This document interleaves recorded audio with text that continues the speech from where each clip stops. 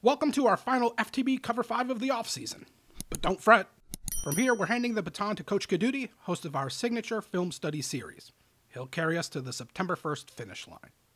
For our finale, we're listing the 5 most irreplaceable Nittany Lions on Penn State's 2022 roster.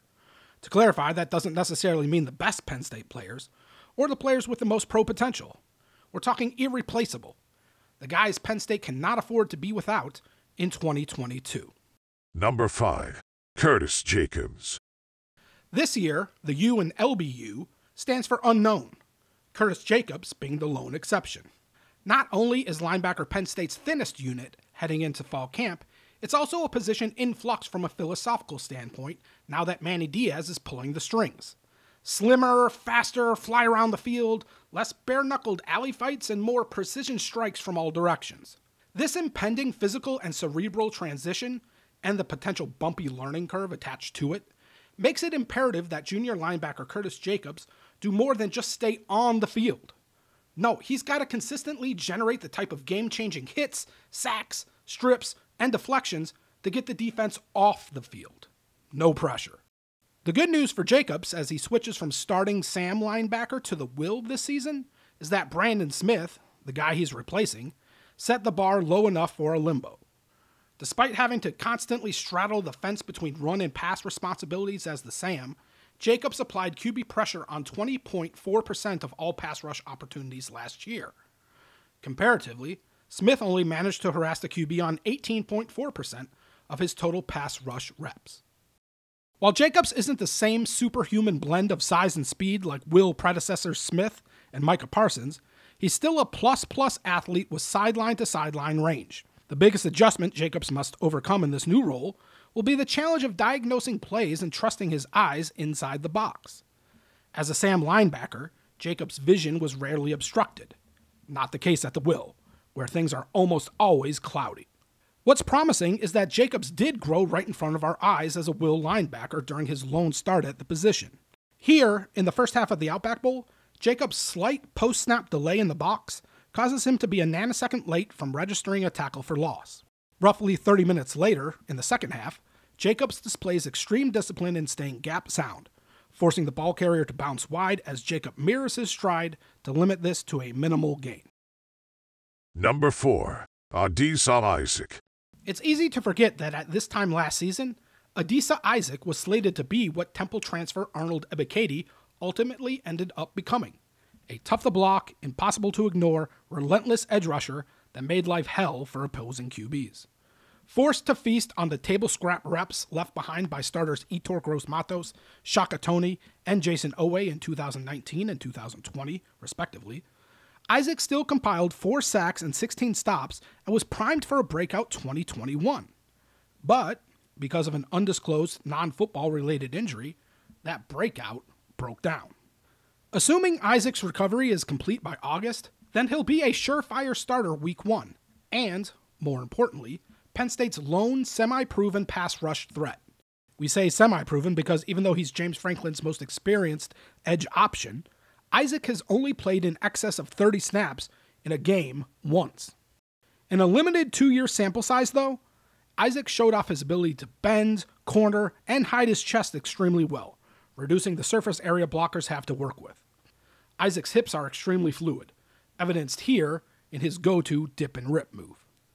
Isaac possesses sneaky play strength for a sub-250-pound defensive end, too, which makes him a multi-trick pass rusher and a serviceable run stopper on first and second downs.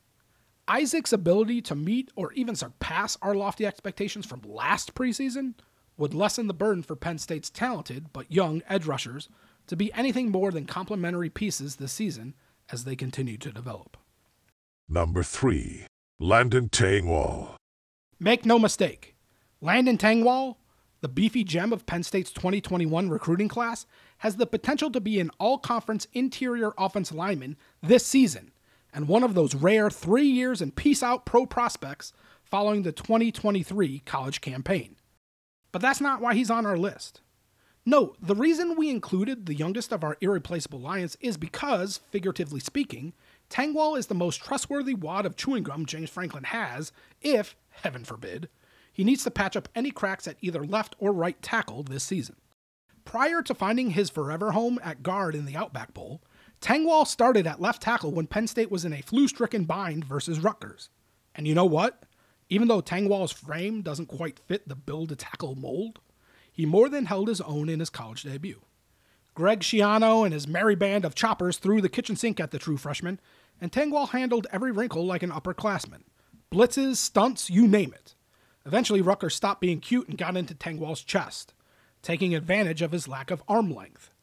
And while it wasn't always pretty or technically sound, Tengwall's elite strength stymied most of these bull rushers and power moves, even when he could only anchor on one leg.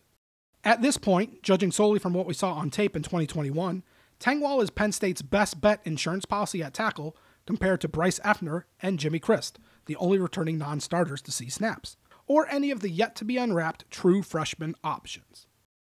Number 2. Parker Washington. While Jahan Dotson mesmerized us all on the main stage, commanding our attention with his aerial brilliance, route-running mastery, and fly-strip hands, Parker Washington put on a hell of a sideshow the past 2 years. Not that Washington's exploits went unnoticed, but you must admit, they've kind of been underappreciated. Through his initial 2 seasons on campus, Washington has hauled in a school record 100 receptions. His 1,309 total receiving yards trails only what Chris Godwin put up in 2014 and 2015, while Washington's 10 touchdowns falls 1 score shy of Allen Robinson's 11, all of which came in 2012. Despite standing a mere 5 foot 9 inches tall, Washington's thick but shifty lower half makes him a post-catch problem for defenses. In 2021, Washington forced 16 missed tackles, the most of any receiver in the James Franklin era. Washington's satisfactory speed, coupled with his precise route running, provides Mike Yurcich with a winning chess piece in isolation passing concepts, a cornerstone of his offense. Oh, almost forgot. Washington has really, really good ball skills too, like designer brand boutique ball skills, pre-drama queen OBJ ball skills. Yeah, this dude's unreal. Cram all those superlatives together and you got a day 2 NFL draft pick at worst if Washington ducks out of State College after the 2022 season. But none of those aforementioned attributes makes Washington irreplaceable, though. The reason Washington's on-field presence is vital has less to do with him and more to do with the guy throwing him the football, Sean Clifford. Of the many differences between Clifford's 3-year reign at starting QB and Trace McSorley's 3-year reign, one of the most glaring is Clifford's dependence on his number 1 receiver, illustrated here in the percentage of total targets thrown. As you can see, Clifford's tunnel vision has only intensified over the years.